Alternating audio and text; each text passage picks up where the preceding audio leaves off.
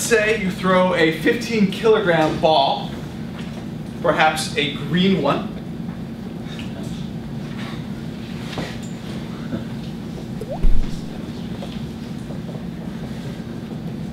And you throw that ball, the velocity initial of the ball is equal to 7.5 a plus 4.7 j meters per second. And you are, of course, standing on ice. This is perfect ice. It is frictionless.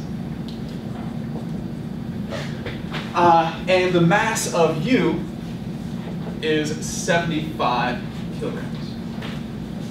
And the question is, if you are standing, bless you, on ice, and you throw this medicine ball with this, if this is the velocity of the ball, the question is, what is the velocity of you after you throw the ball? First off, Hillary, is momentum conserved during this event? Yeah. How do you know?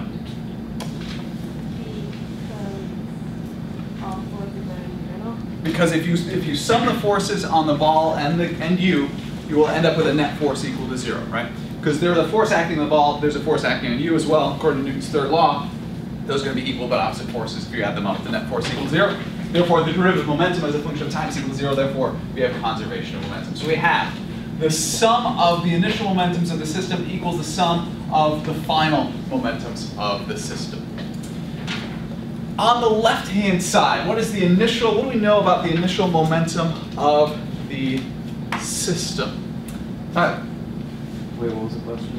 On the left-hand side of the equation, we have the initial momentum of the system equals the final momentum of the system. What do we know about the initial momentum of the system? It's the mass of the ball and the velocity of the ball. True. I agree with this. Give me more. Who's got more for me? DeSilva. It's 0. It's 0, right? Because initially, go ahead, DeSilva. Nothing is moving. Initially is before I throw the medicine ball. Finally is after I've thrown the medicine ball and I'm not standing on ice or else I'd be going that way. Right? Okay. So notice that, and I'm going to write this all down, but basically we need to identify that the initial momentum of the system is equal to 0. So we have the mass of the ball times the velocity initial of the ball plus the mass of u times the velocity initial of u is equal to the mass of the ball plus, or times the velocity final of the ball plus the mass of u times the velocity final of u. And yes, both of these velocities initial are equal to 0. Therefore, on the left-hand side, we have a 0. So 0 equals the mass of the ball times the velocity final of the ball plus the mass of u times the velocity final of u. So negative of the mass of the ball times the velocity final of the ball equals the mass of u times the velocity final of u. We're trying to figure out the velocity final of u, so your final velocity equals the negative of the mass of the ball times the velocity final of the ball divided by the mass of u. Please give me all of the numbers here. Travis. Mass of the ball? Mass of the ball is 15 kilograms. Times the velocity of the final of the ball? 7.5 I plus 4.7 J meters per second. Good. Divided by the mass of u? 75 kilograms. 75 kilograms. So the velocity final of u equals, please.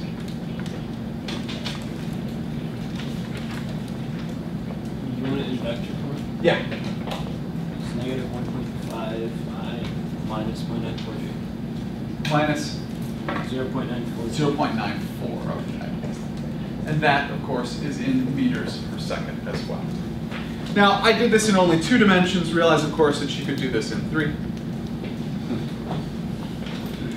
And we figured out the velocity final of u. Why is it that 7.5 divided by 4.7 is equal to negative 1.5 divided by negative 0.94?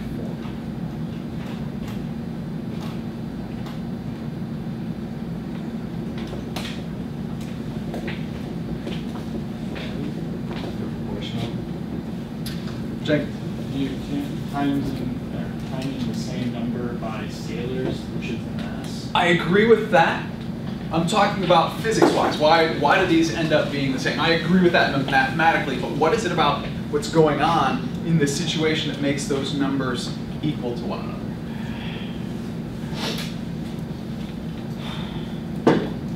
Jenkins again? Your direction is exactly opposite. These are simply the I and J variables for the ball's velocity and your velocity. And when you throw the ball, you're going to move 180 degrees in the opposite direction from the ball. Therefore, you're going to be moving at the same angle. This is actually tangent theta is equal to opposite over adjacent. So you're moving at same angles, opposite directions. So that's why you end up with those two numbers are going to be equal to one another. Good. Yeah. Why would there be like a J component for yours? Because like you would be going down in the Okay, so this is, rather than talking about a J where J is vertical, in this particular case we're talking about like I is this way, J is this way. So I threw it, what is it? Like that direction. So I ended up moving this way, rather than vertical.